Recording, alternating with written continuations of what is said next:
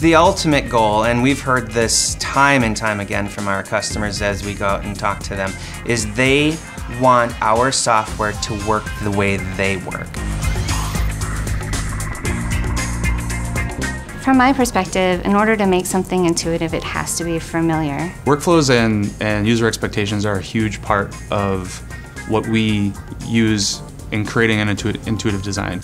Workflow is huge. We go kind of through painstaking efforts to walk through, put ourselves in the state of the mind of the user. If we don't do that, we're just guessing at what they need and how they need to flow through the information. So our team does a lot of contextual and observational research. One big aha moment we had here is we were always, from a navigation standpoint in our software, we were always putting up pieces of equipment and saying, okay, here's a VAV box, now go troubleshoot something that's wrong in this room.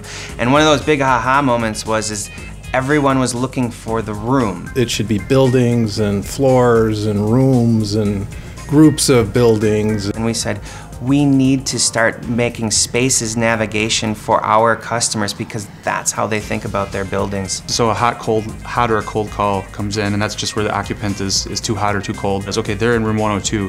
What is the equipment that's in that room, and how do I figure out where the problem is? They'll see a bar graph, of the temperature spikes within any given area. I've had customers that are seasoned, and the first time they saw the serving relationships between equipment, they came back from meetings and said, boy, I could have used that today. If I would have been able to pinpoint that it was really the air handler that was causing the problem and not the AV box serving the room, it would have saved me all kinds of time. The benefits of providing that world-class user experience are vast. For our customers, it's really about improving their bottom line. The way that we do that is by making their staff more productive. We're really just trying to make this as easy on them as possible so that they can focus on their real goals of keeping their occupants happy, saving money, running a building efficiently. That's really what it's all about.